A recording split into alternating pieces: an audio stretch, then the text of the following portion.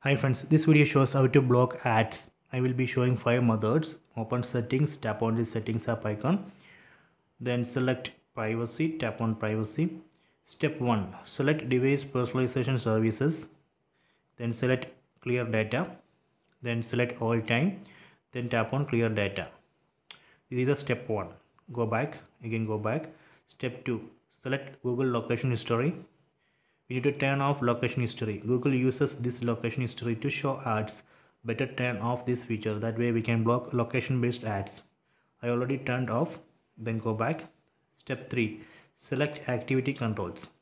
We need to turn off web and app activity. This one.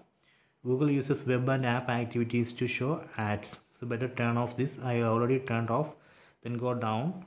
Here we can see location history. This I already turned off. Then go down. YouTube history. Google uses YouTube watch history and search keywords to show ads. So better turn off this. Then go down. Then tap on go to ad settings. Tap here. So we need to turn off personalized ad.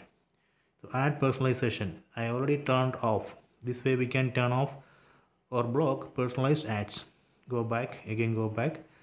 Step 4. Tap on ads. We need to enable this option. Opt out of ad personalization. So enable this option, that way we can opt out of personalized ads. Then here we can see advertising ID.